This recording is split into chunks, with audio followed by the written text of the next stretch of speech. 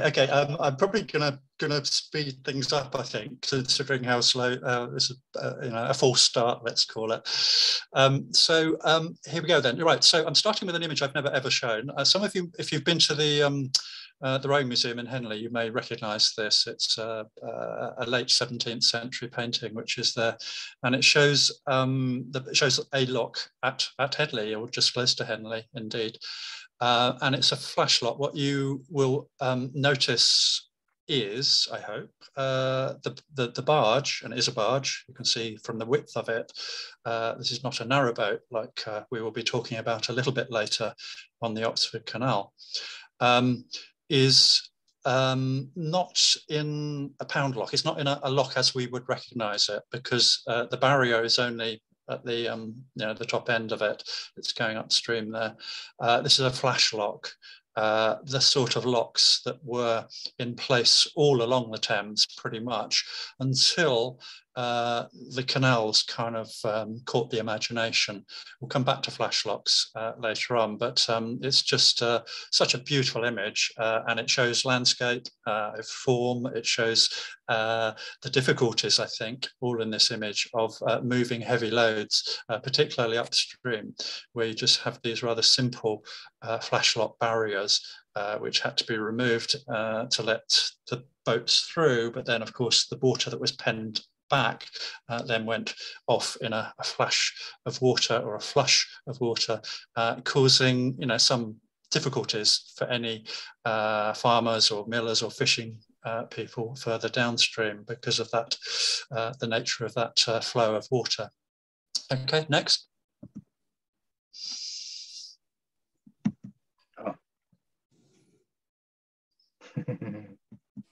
Just one moment.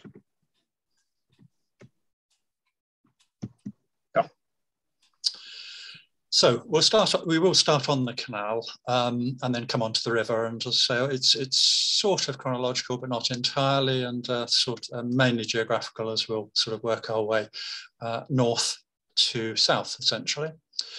James Brindley, I'm very pleased that Brindley does get a little bit of a commemoration in the new waterside developments alongside the canal in Oxford. He was the brilliant individual whose brainchild it was really who's responsible, let's say, for a lot of what was good about the early canal systems.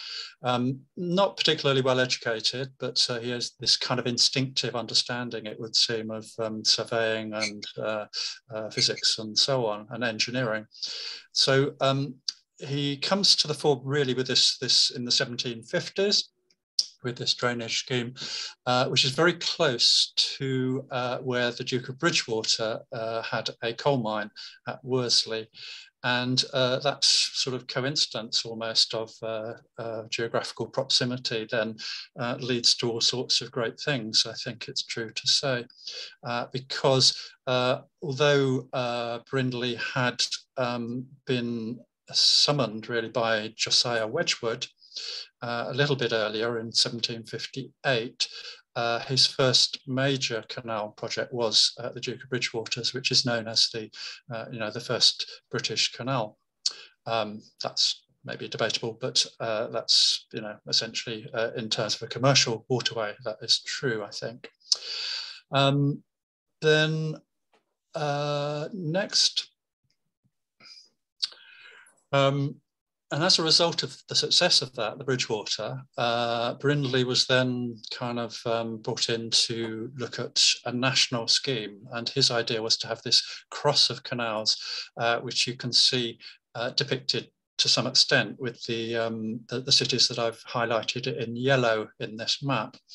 St Andrews kind of cross, meeting in the Midlands, the Birmingham area, where one of the cradles of the Industrial Revolution was occurring, manufactured goods, coal, heavy materials, which needed to be transported outwards from the centre of the country. And so onwards from that first Bridgewater Canal, you get the Trent and Mersey canal linking Liverpool with the Midlands, and then linking in, artificial waterways connecting then to the natural rivers up to Hull in the northeast, and eventually down to Bristol. And it's the Oxford Canal, which is the fourth part of this cross of canals, which actually is heading towards the most important of the markets, which is London. But the other important thing, apart from his vision in that sense, is that Brindley had pretty much decided, it was down to Brindley really, that the size of the boats was decided. And that is what we have still to this day, a maximum boat length of 72 feet and a width of, well, just under 7 feet. So that's why the narrow locks look how they do. That when you think of the hundreds of locks there are on the narrow canals through the country, it's all down to him in a sense of having that, that's why they look how they do. And there is a distinction between the broad canals and the narrow ones, which I won't dwell on too much, but anybody that's sort of looked at canals will kind of realize that. What else is going on? Well, so by 1780, and now Brindley died in 1772, so he didn't see the completion of his great vision, but it was carried on by others. And I've just slotted in that mention of William Smith as a bit of a spoiler for your next talk, which you've just been hearing about, because Smith has a very important, or canals rather, let's put it that way around. Canals have a very important influence on Smith, because when he was surveying the digging of the Somerset Coal Canal in the 1790s, it was then that he had this sort of brainwave about geological strata. I'll say no more, because that's your next talk. So that's Oxford Canal, which is Brindley's design. Brindley surveyed it. He chose most of the route, starting as the Coventry Canal, you can see there, then the Oxford Canal. That was the shortest water route to London until 1805, when the more direct Grand Junction Canal opened, and that was a wide canal. The Oxford is, as we'll see, I think in the next slide, is a contour canal. There's two options really, two principal options. So let's go to the next one, David. Oh no, we'll see it in a moment or two. I'll come back to that point in a moment. Do excuse both the false start on this talk and the fact that I'm having to try and guess what slide comes next myself. It's this talk has been put together specifically for this evening. So Brindley put his money where his mouth was, in a sense. He was a shareholder. Bear in mind the canals were capital projects. They needed financing from individual shareholders, and it was a gamble, a little bit of a gamble, but ultimately anybody who bought shares in these early canals did very nicely. Thank you. And Brindley's name you'll see in that first alphabetical list of shareholders, where the bottom arrow is £3,000 worth. So that's £3,100 shares. You've got the Marquis of Blandford and the Duke of Marlborough buying the maximum number of shares possible. That's because the canal was destined to go through a lot of their property, a lot of their land holding, and so there's a vested interest there. And then I've also just mentioned on this image Elizabeth Bradley, one of the few women who were on these early lists of shareholders, and Dr. Thomas Noel. Now, Noel is a local Iffley person, as you may or may not know, who's, when he died, his Oxford Canal shares funded the school that his wife was very enthused by in Iffley, the Iffley School, charity school there. So I thought I'd just mention that in passing. Okay, next. And before we kind of leave Brindley, let me just explain one of the two quotes that I decided on a bit of a whim to give the title of this talk. And it comes from this poem by Erasmus Darwin, grandfather of Charles. And although it's quite neat, winding in lucid lines, I personally think it would have been better if he'd put lucid lanes. But there you are. He went for lines. Lanes is kind of more visually descriptive, I think. And indeed, lines is not quite correct, as I was alluding to a bit earlier. It could be for some canals, but actually in the case of the Oxford Canal, let's go to the next. As you can see now from this map, it isn't exactly, because Brindley's choice was to build a contour canal. In other words, behaving more like a river than a linear waterway cutting straight through the landscape, which some other canals do. The pros and cons of this are that the contour canal required far fewer locks and aqueducts and tunnels and so forth, that cutting straight through different aspects of an undulating landscape might require. But it does make the waterway as a whole that much longer, because you're doing long winding detours. You can see perhaps towards the top there, where you've got Wormleyton, you've got that big loop, which actually, other canal constructors might well have just cut straight through that, made it much shorter, but probably would have had to have put in a few expensive locks in order to do so. And the canal was shortened in the 1820s, indeed, later on, in order to compensate for that exact problem of trying to shorten the route and therefore make it quicker for the different barge users. Brindley died in 1772, as I say, so he didn't actually see the completion of his great grand cross of canals. Let's move down. Well, let's just mention this map. You can see, I hope, the canal coming in just at the top there at Duke's Lock. And that was where the first connection with the Thames was created. So that's an artificial short bit of artificial canal waterway, which links to the natural side streams of the River Thames. And it's called the Duke's Cut because it was, the Duke of Marlborough, whose paper mill it was intended to get to. And that has had then a long ongoing knock-on effect, I think, on the landscape of that particular area. Had the Duke not been enthused, had he not been a shareholder, quite possibly that connecting waterway might well not have been created, and the connection with the Thames, which we'll come to shortly, might well have ended up elsewhere. But as it was, next please. There is the view on the left from the River Thames, from the King's Lock towards the paper mill, with the chimney showing over the fields there. The Duke's Cut itself is on the far side, so we're looking in a easterly direction here, and the boats traffic coming off the canal, providing coal for the chimney. You can see the smoke coming out of the chimney there.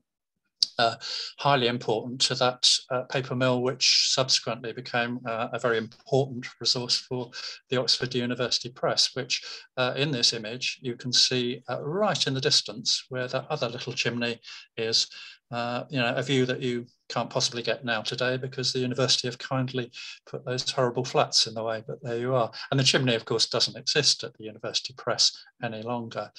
But that is therefore nonetheless an influence on the views that have subsequently followed. So say, had the paper mill not been owned by the Duke, then probably that, I can't see why that connection would have been made. It might have been, but they may well have found other ways. Okay, next.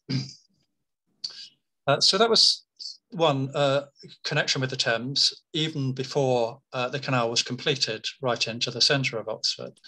And on that score, there was a different idea to the one that has subsequently materialised. This is a sketch plan from 1779, which shows a rather different plan for how the canal terminus was envisaged coming into Oxford. You can pick out Port Meadow at the bottom there, I think, and what's been labelled the River Isis, what we think of today as the Castle Mill stream, flowing down from the southern end of Port Meadow. The observatory building you can see there, and two branches of the canal. That was one idea at the time, well, three in a way, actually, because what you have as you go from left to right is the black line going from top to bottom, joining the River Thames. So that would have been another connection with the River Thames. The next one going in an easterly direction upwards, right into University Parks as another possible terminus. And then the third one, closer to what we actually have today, going very logically, actually, to Gloucester Green, where, a central marketplace, bypassing the House of Industry, which again is kind of interesting. That's where Wellington Square now is, on Rats and Mice Hill, as it was called rather. There was a House of Industry there, and indeed one of the, clearly labour was brought from the workhouse there, the House of Industry, to work on the canal as it was being completed, because we have something called the Workhouse Bridge as one of the lift bridges coming into the canal, which actually ultimately followed the course below the one we're looking at, flowing below Worcester College, as we'll see, I think, with the next image.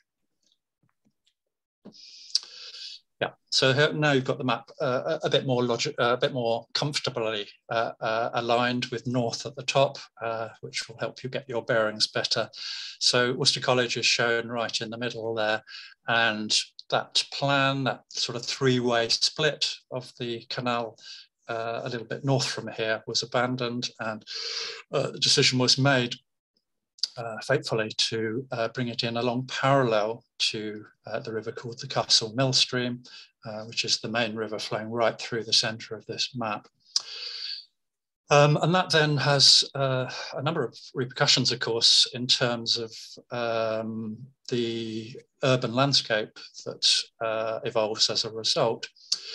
Before we just go on to that briefly, I've highlighted a few points in this map by Richard Davies. If we start at the top, we're going to come back to the sheep wash, because that becomes a very important waterway. It always had been a branch of the River Thames carrying freight traffic. But the fact that the connection with the Thames was delayed and made right here in the centre of Oxford, rather than that 1779 idea of connecting near Port Meadow, does have an impact on the sheep wash. The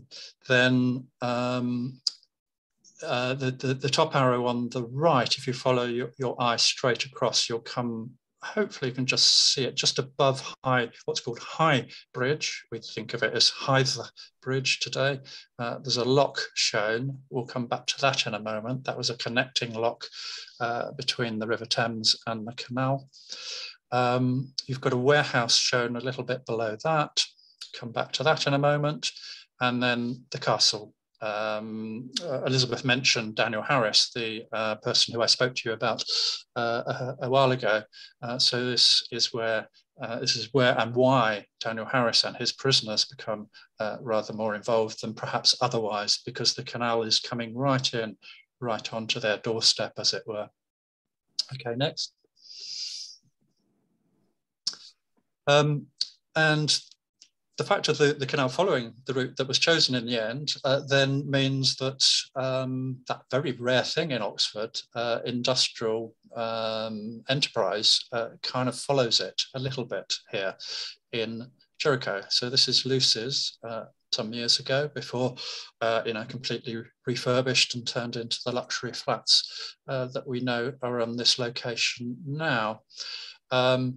Had the canal gone in a different direction, then presumably that would have changed all of the ideas about where the ironworks would have been sited, because certainly, although Lucy's rather optimistically give a founding date of 1760 in some of their literature, it's quite clear that that's not, I know where that date has come from, but it's not the date that the ironworks themselves were founded on this location, which is 1812. And it's because of that, it's because of the canal, clearly, that the advantage of moving coal to smelt the iron and then moving the heavy materials out, clearly it was the location close to the canal, which was the attractive reason to do that. Sorry, 1825, I should have said, was the founding date. Then the knock-on effect a bit further into town, next please, as we carry on, is that you then get this cluster of warehousing buildings, of wharfs and so on in this location, not so far from Gloucester Green, of course, so it wouldn't necessarily have shifted all that much in terms of geographical location, but nonetheless you get this, that's what's occurred, and it's the building that is following the decisions about which route to bring the waterway into the centre of Oxford that are the critical factor. The warehouse there is one built by Daniel Harris. There's the little image of him. You will know a little bit about him, I hope, if you attended my talk about him. And it's rather pleasing, I suppose, in a way that that this did happen, because the fact that the canal came into this sort of fairly central part of Oxford means that we did get these, these largely attractive. Certainly, the warehouse was a very attractive building. Otherwise, next. Oh, sorry, yes. So just a little plug, one of several that I shall make, a little commercial break. I've forgotten about that. Just to mention that should you be interested about the canal and Daniel Harris and the prisoners' input into the canal, my book will tell you quite a lot. So yes, next. Yeah, I mean, could have been something horrible might have occurred on that site, like a car park, had the canal not decided to come into there. Well, it did anyway, and that is rather sad that the waterway origins of that location have been completely lost, really. Most casual visitors would have no idea. Indeed, I know that, from the guided walks I do. What a boon it was to the city, actually, initially, to have this very central area, particularly for coal. Next. So cast your mind back to the map I showed you a couple of slides ago. The lock is shown in this wonderful painting, which is the original, is at the Museum of Oxford on the left. But it's like it's similar in principle to the lock that I mentioned down at Henley, the first one, the flash lock. All it's got is is a single barrier of gates. And the artist has shown in this the water sort of sort of flowing over the top by the looks of it, the gate, which seems a bit unlikely, but anyway, it's a highly inefficient process to get narrowboats up onto the canal or even down off it. Every time the gate was opened, you'd get the canal would just lose a whole lot of water. So another option was required. And it is a bit strange, because all the way down the canal, all the way the 90 odd miles of canal, they had put pound locks. They'd put these very sensible locks with 2 gates, which means a very smooth passage for boats. A finite amount of water is passed on with each passage of a boat. And yet, right at the end, they didn't do that. They put this, this inadequate and inefficient single pair of gates. So a solution was needed, and it's next place. And it's Daniel Harris again who kind of steps into the fore by creating what was called at the time a barge lock at a little bit further north. It's a barge lock because not only would it therefore allow the narrow boats to go through, it would also enable the barges, the wider boats from the River Thames, to come into the city centre to facilitate trade. So this is the only image we have of the original lock at the location, which I'll show you next, please, which is Isis Lock, as it's now known. This beautiful painting of it, as you can see, is looking down towards the city. The turnover bridge there is still visible today, and it's been narrowed by the time that image is shown. So the photograph as well shows it as a narrow lock designed for the boats which are travelling up and down the narrow canal of the Oxford Canal. Again, it's my towpath book, which will give you a bit of information about all of that aspect, the terminus, the canal as it comes into Oxford, and the history of Isis Lock. But the boat in the photograph there is doing essentially what boats did for, well, throughout the history of the building of the lock, which was built by prisoners, but also what other boats and barges indeed had done prior to that. Because if you look down now at the painting, you've got the canal on the left, and you've got the natural river, the Castle Mill Stream, on the right, and that formed part of the main River Thames, that waterway on the right-hand side of the painting. But at this point, the boats would have to take a sharp right turn. And we'll come to that in a moment, but I think I did want to just, but it did, I mentioned about the Sheepwash Channel, which is what that boat is about to turn onto, that little narrow boat, becoming an important waterway for that reason. Next, please. And not only that, because it did become an important waterway, both mainly because of being the bit of waterway that connects the Oxford Canal boats with the River Thames, it meant that it stayed of a size which would have otherwise, I think, probably not have necessitated this amazing bit of Victorian engineering.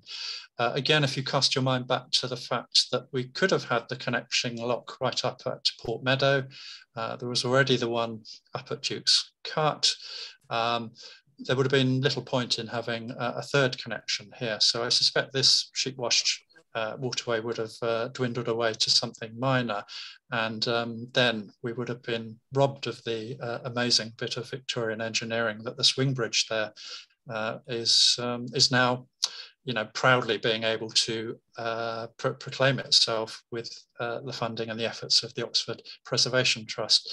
If you haven't been down to have a look recently, please do, because it's it's looking, it's not in its finished state yet, but it's getting there. So boats heading in the direction that we're looking under the railway bridge will then get onto the main, what we think of today as the main River Thames, but historically, as you'll see from the next map, next, was not.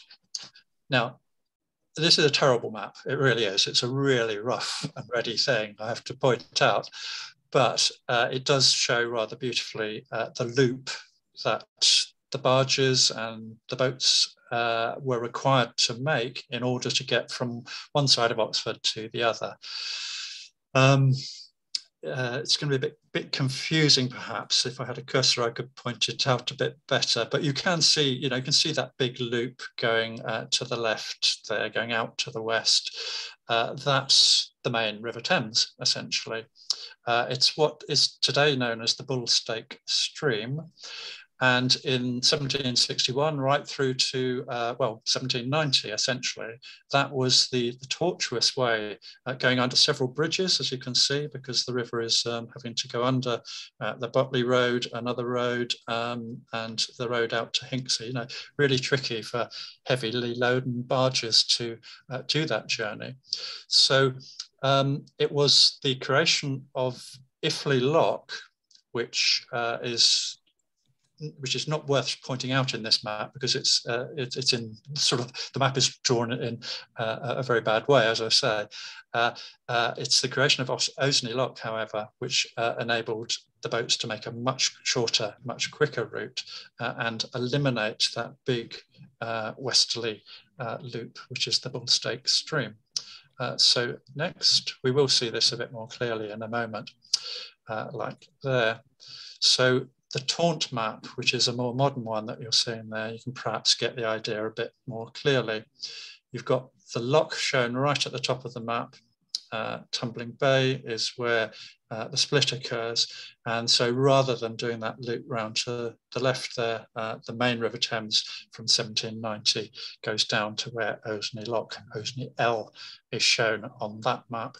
And again, it's Daniel Harris using convict labour, which who was instrumental in not selecting the location for that lock, but actually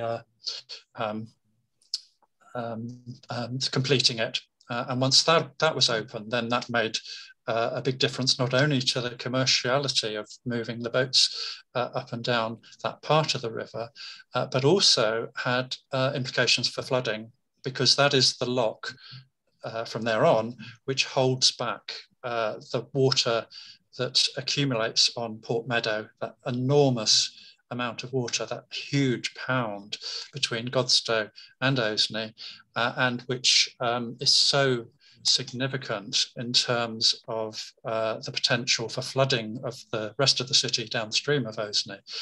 You know, it's such a critical location in that sense, not only because it's the first lock that boats coming off the Oxford Canal meet, but also for that reason, for its control of waters on Port Meadow itself. Yes, so next we're going to carry on, I think, talk a bit about, oh no, okay, that's fine. Yes, so before we do move on down to towards Christchurch Meadow, which I want to talk about a little bit next, what happens once Osney Lock is built is that the main River Thames, the old River Thames, ceases to become a navigable waterway. It becomes much less used, and ultimately it becomes impassable because of the creation of this bathing place on Tumbling Bay, the old Bullstake Stream. So again, an interesting way to manipulate a natural waterway, making it look, in this image in particular, just like a wide canal, essentially. Next. No need to dwell on this too long. It's an image I show quite a lot, in fact, partly to demonstrate the geographical significance of the colleges, of the positioning of the Oxford colleges, all pretty much upwards, just situated on the river gravel terrace, making them safe from flooding, whereas the town, the rest of Oxford, the low-lying suburbs of St Thomas's and St Ebbs and St Aldate's are very much still vulnerable to flooding at that time, and still to this day, as we'll see in a moment or two. Carry on, next. And one way to try to control the waters downstream and the southern part of Oxford is culverting. A lot of the smaller streams have vanished anyway as urbanisation has taken over, but the Trilmill stream is a particularly interesting one, and one I talk about a lot, and particularly on my walks rather than on talks, actually, it occurs to me. This might even be one of the first times. But you can see in these two maps, yes, the Trill Mill stream coming in from the top left. So it is flowing, it's Thames water, it flows off from the Castle Mill stream, flows down towards Christchurch, and then does this sharp bend down to the right, joining the main River Thames near Folly Bridge. So that was true in 1797. It was also true in 1850.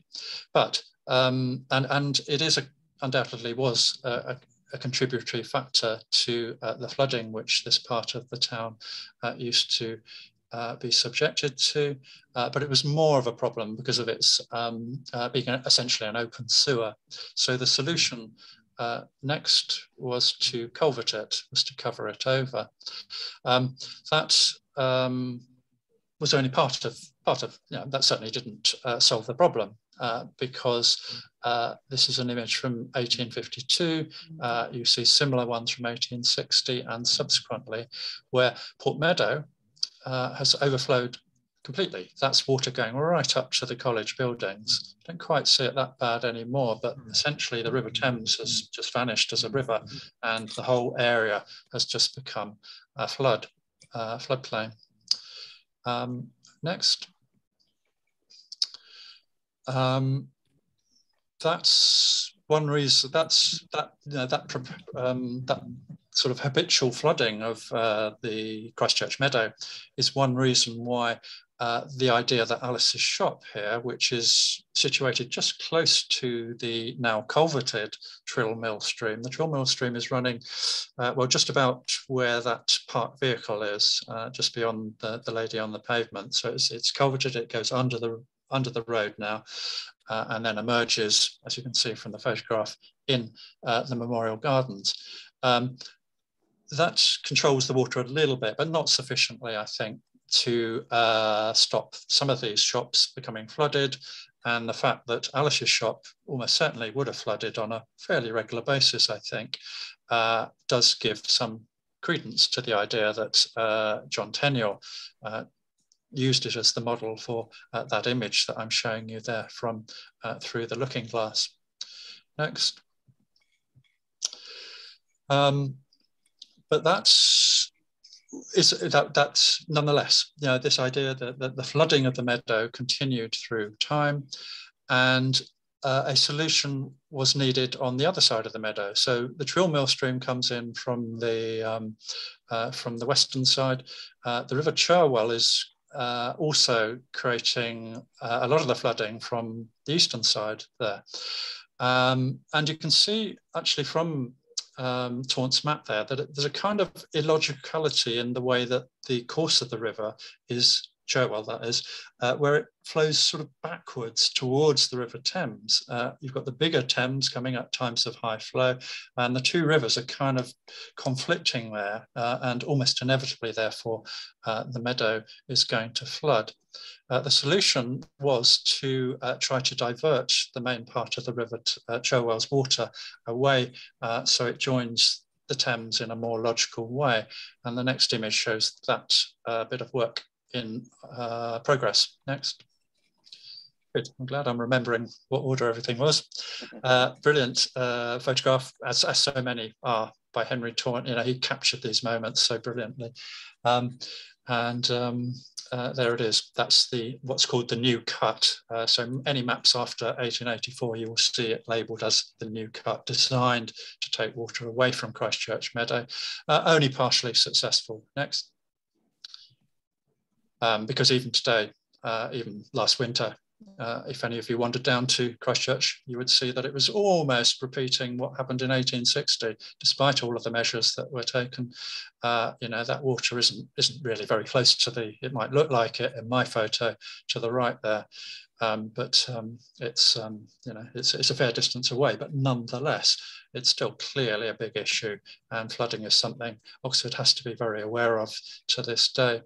And something that anybody who's interested in Alice should be very aware of to this day.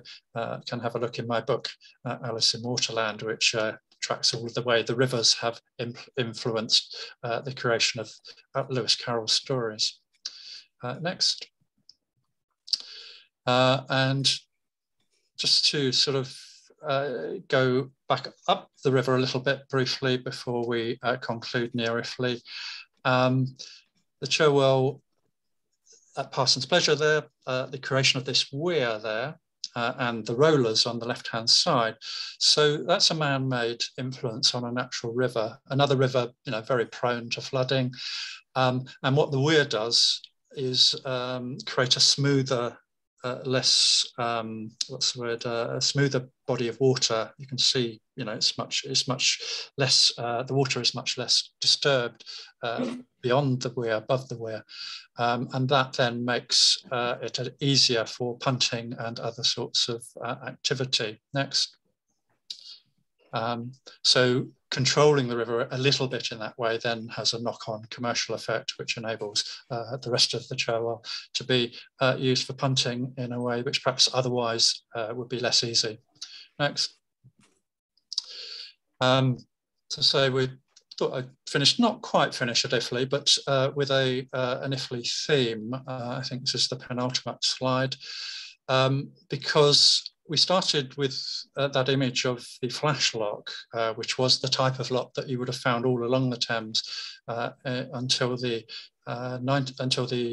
late 18th century and then 19th century, except in 3 places. And Iffley was one of those 3 places where you did find a pound lock. And the evidence for that, or the written evidence, is from this brilliant man, John Taylor, the water poet, who did this complete survey of the River Thames, the first one ever, in 1632, much of which he submitted to the House of Lords. It was an official government report in rhyme, rather to the surprise of the noblemen who had commissioned it, you feel. So Iffley, there is a new turnpike, so that's a pound lock. Another at Stamford, he means Sandford. And then the third one is at Abingdon on Swift Ditch. Next. And that again, the creation of that kind of lock at Swift Ditch in particular meant that a bypass of Abingdon could be created. These images are all from the Environment Agency sign near the location of this third of these 17th century pound locks. And it is the location, you can see the lower image there, that's a flash lock being illustrated, and then an artist's impression of what the Abingdon Swift Ditch lock might have looked like above it. Next, this is also where another of my books has a bit of a focus, the Abingdon Water Turnpike murder. A murder occurred just near this Water Turnpike house near Abingdon in 1787. And although that book is not available, I have condensed that story into Stories of Oxford Castle. And sorry for so many commercial breaks on this, but Christmas is for selling and buying stuff after all, isn't it? That is the main purpose after all. So I think the next slide, which is not the last one, but is a shameless advert for all of my books, all of which touch on some of what I've spoken about this evening. But it's more a plug for the Museum of Oxford, which Elizabeth has already kindly mentioned. Newly opened, needing custom. Do go and have a look. And at last, I am able to say that there is one place where you can buy all of my books. That has not been the case for some years now. But the Museum of Oxford is that location, and you still have a few days, of course, if you should need any emergency last-minute Christmas present. So just to finish with 2 slides, I think. Next, yeah. So just to penultimate one, to explain the other quote from within my title, that, as I say, I rather spontaneously selected, and it comes from this quote from John Burns, who was on a journey on a transatlantic vessel, apparently at the time. And there it is. He describes the Thames as every drop of the Thames is liquid history. And just to finish with a seasonal couple of pictures. Next. Sorry Sorry for the somewhat garbled beginning. Well, definitely odd beginning. We just about triumphed, I hope. Thank you very much to David for doing these slides. It's not how we would, either of us would ideally like to have done this talk, especially for a first time. But anyway, I hope you found something of interest there. And thank you.